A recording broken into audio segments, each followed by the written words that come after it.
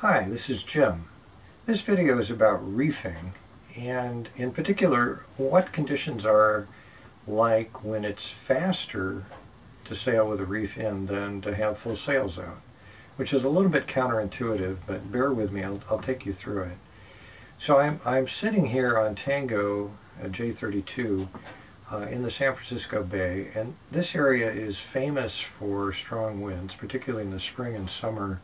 And there's a zone right east of the Golden Gate Bridge where the topography and the weather basically combine to make really strong winds in a fairly narrow area that we call the slot. So we get a lot of practice reefing. And when I was first learning how to sail, I always felt guilty about putting a reef in. You know, I needed to put in a reef just to get the boat under control, but I always felt like I was giving up boat speed to do it.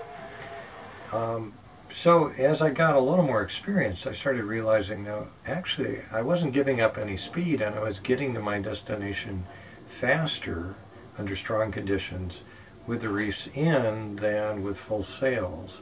And of course, a lot of other experienced sailors say the same thing. When conditions are strong, you'll actually do better with reefs in than with full sails. So let's explore why that is. So this picture shows the J32 with two reefs in the mainsail, and on top of that I've drawn a black line, which is where the leach of the sail would have been with no reefs in the main. And so there's three things going on here. One, pretty obviously, is that the size of the mainsail is now smaller, and if you work out the area, it's about a 25% reduction in area with two reefs. The sail, on average, is also closer to the waterline. We've removed the top part of the sail, and that's important because that means we've reduced the moment, the lever arm, that the mainsail has to push the boat on a heeling motion.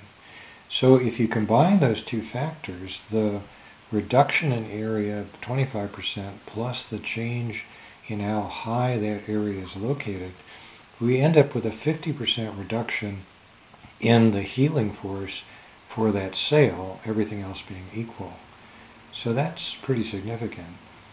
And the last thing you'll notice is if you look at what's happened to the overall sail plan, on average, the sails have moved their area towards the bow. That's because we've removed sail area entirely from the leach, or the trailing edge of the sail.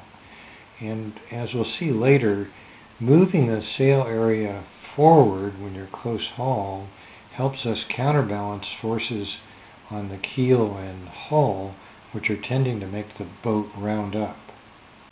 A key thing to keep in mind when we're talking about sailing in strong conditions is the relationship between forward force and boat speed, shown on this plot. When you get up near the hull speed, which in the case of the J32 is just over 7 knots, you get this kink in the curve, and that's basically your forward force is going mostly into generating more wake, and you get very small gains in boat speed. And so under strong conditions when we're sailing upwind, you just don't get a lot of benefit from generating more forward force, but you definitely generate more heeling force, which results in both more boat heel and more leeway. You probably recognize this generic plot of what we mean by velocity made good, or VMG. Boat speed, of course, helps VMG as we move through the water quickly, but leeway is our enemy, and in very strong conditions you can't adjust boat speed very much, but leeway can go up radically as the boat starts heeling over. So it's really controlling leeway angle starts becoming the dominant consideration when the wind is really strong. So for the next few slides we'll be looking at simulations. In all cases the boat on the left will have full sails and of course be more heeled than the boat on the right, which has two reefs in the main. All of these simulations are in 30 knots of wind at a 30-degree apparent wind angle. So it's a close-hauled configuration. Now the colorization in this particular image is based on pressure. where the darker the red color, the higher the pressure. And you'll notice in both cases that the sails are well pressurized, and it's pretty similar in both cases. So we'd have to say that the presence or absence of a reef doesn't really change how the sails work, at least on this side. But of course there's less sail area in the boat on the right. Now we're looking at the leeward side of the boats, and the colorization again is based on pressure. So the darker the blue, the lower the pressure. You'll see along the leading edge of both jibs you have that nice low pressure region that really helps drive the boat forward, although both sails are showing low pressure, which is great. If you look carefully, you can see that the top of the jib in the reef case on the right is not as low pressure as the simulation with full sails on the left. And that's because with two reefs in, the mainsail no longer extends all the way to the top of the jib. So we don't have that beneficial complex airfoil for the entire length of the jib once we have both reefs in the main. On the other hand, both of these sails are generating lots of low pressure on the leeward side, and so this looks good from the point of view of generating boat speed. So in this case we're looking at both cases from upwind. The fine lines are streamlines, which are the imaginary path that little bits of fluff would take as they went by the hull and sails. Besides the normal chaos, there are some interesting differences between the two cases. As the boat heels more, the windward side of the hull is projected more and more into the airstream, and so it starts having a more disruptive effect on the airflow over that lower region. You also note that because of heeling, the air passing by the mainsail and jib in the heeled case actually flows by at a slight angle relative to the angle of the boom. This doesn't change the airfoil section of either sail significantly, and as we saw, both cases have nicely pressurized sails. Now we're going to ignore the sails and superstructure and just concentrate on the hull. So in the unreefed case on the left, besides being heeled more, the hull is also being forced sideways through the water. In other words, it has more leeway. And look how that affects the wake. You can see how water's piling up on the left-hand side of the hull, and that's literally the hull being forced sideways through the water. Now we're looking under the waterline at the pressure contours affecting the hull and keel. And I've just colorized the most low pressure regions in both cases. That's that blue area you see along the leading edge of the keel. Now that area of low pressure there is helping fight the pressure of the sails to push the boat sideways through the water. The keel is generating lift, and so it's pulling back the other direction, helping balance those forces. It's not easy to see in this picture, but there's actually a bigger area of low pressure for the heeled case because it has more leeway. So now we're looking at the high pressure side of the hull and keel, and those pink tan areas are areas of relatively high pressure.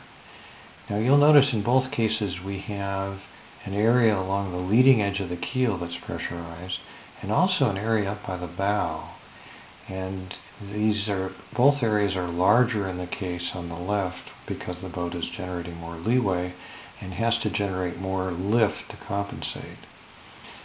Now you'll notice that both high and low pressure areas are concentrated at the leading edge of the keel and up near the bow. And so these are forces that are trying to rotate the hull, basically rounding it up.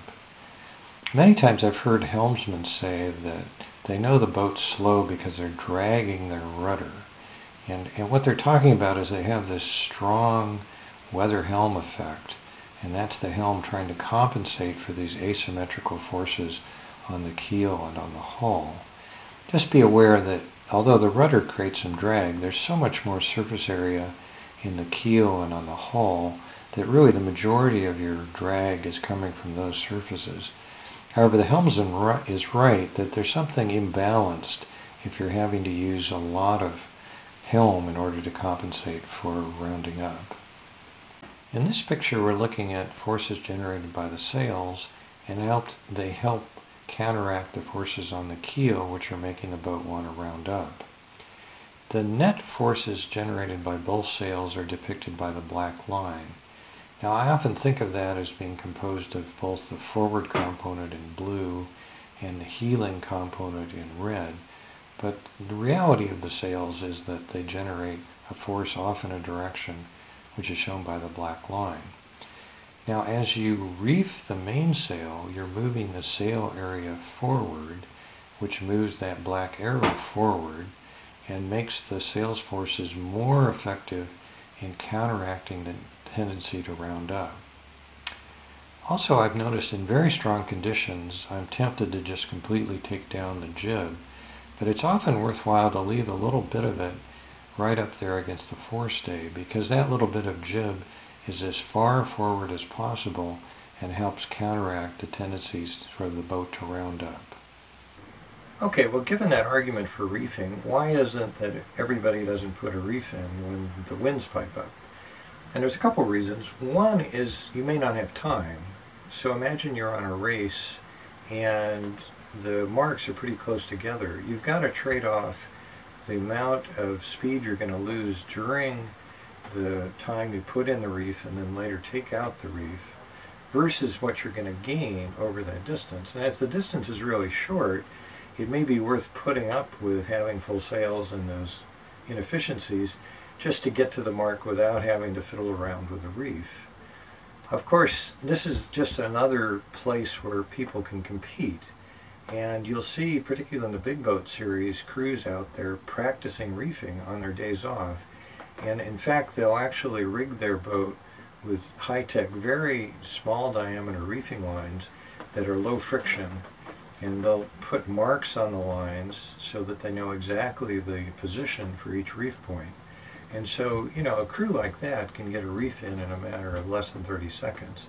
And so that's a competitive advantage for a crew that can have one more tool in their quiver. Obviously, they're going to do better when conditions are really strong. I think another reason people don't put reefs in, though, is that their boats just aren't set up right. You know, for a reef to be a practical alternative, you really have to make it easy to reef. And at least for me, that means I've got to have the reefing lines in the cockpit right next to the halyard, because I want to, you know, I'm frequently short-handed or single-handing the boat. I can't go up to the mast and hook up a sail because there's nobody to hold on to the halyard. And plus, when conditions are strong, who wants to be screwing around up on the front of the boat? So having your boat set up with the reefing lines brought into the cockpit just makes a lot of sense. And one thing I've learned doing it myself, this boat came only with one reef. And it's a jiffy reef where you have one line that goes up to the tack and then through the boom and to the clew, which is all neat, except there's a lot of friction in that. You're going through a number of blocks, and you know, I almost have to fiddle with that reef. It's not as smooth as it ought to be. So when we bought the boat, of course it moved to the San Francisco Bay Area, we knew we'd need 2 reefs, so I bought a new set of sails with a second reef point, and I rigged the second reef with 2 independent lines, one on the tack and one on the clew. And I've got to tell you, it's night and day. So the reefing sequence with 2 lines is, of course, you let the sail out. Now you can control with the halyard while you're pulling in the tack line, and you don't end up with any extra sail along the luff because you've controlled it. So that goes real fast. Then you have another line which just has one function, to pull tight the clew. You crank on that really tight because you're going to want a flat sail. And then the last thing you have to do is just pull up the halyard to get it tight again, which takes only a second. So even by myself, I can easily get a reef done in under a minute, usually under 30 seconds. So if you have a choice and you're rigging your boat, by all means go for independent fore and back lines on your reef. It makes all the difference in the world. Well, I hope you've enjoyed this, and please feel free to, of course, leave feedback, and also if there's other subjects you'd like me to talk about, I'd be more than willing to oblige. Thanks.